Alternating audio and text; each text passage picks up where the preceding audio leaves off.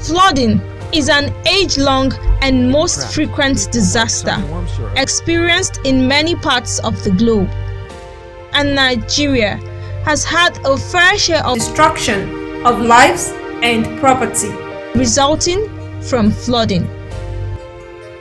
Although experts say flooding is primarily induced by both natural and man-made factors, however, in the case of Abuja, the nation's capital, the flooding experienced is particularly as a result of human activities such as erecting of structures on floodplains and clogging of water channels due to indiscriminate dumping of refuse.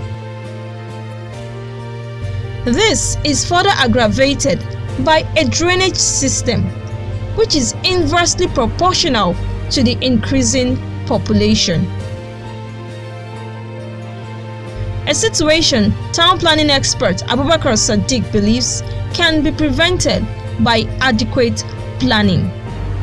Way forward is actually maintaining, being proactive in designs and being proactive in design and allocations of layout.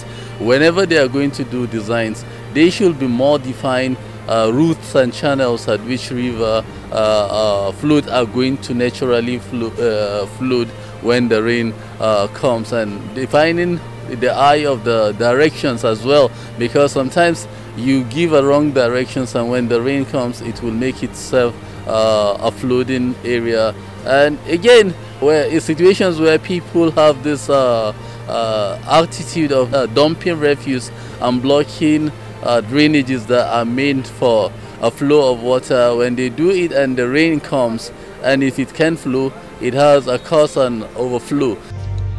Niyi Olaloye heads the Department of the Federal Capital Territory Administration, concerned with the maintenance and management of infrastructure within the city center. He says his office carries out various projects to clear the drainages before and during the rainy season. Every year, once the rainy season is approaching, we normally do a general desilting of areas that we know or areas that have given us problems the previous year. We go back there to revisit those places and desilt the drains and culverts, the sand traps, and other underground drainage structures that convey stormwater whenever it rains.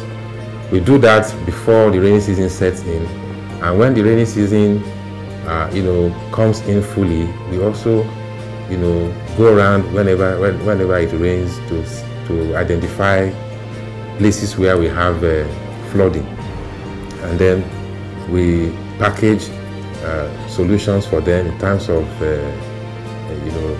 minor contracts here and there to resolve those issues. The Director General, FCT Emergency Management Agency, FEMA, says residents can protect themselves from flooding by respecting construction rules and regulations and disposing of waste through the appropriate channel.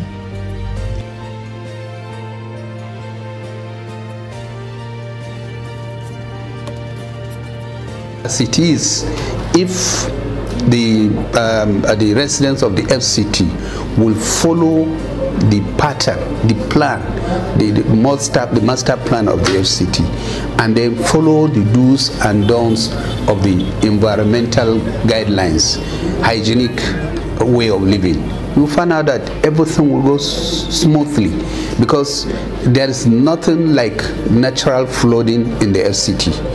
All the areas that are flooding, you will find out that there are one factor or another.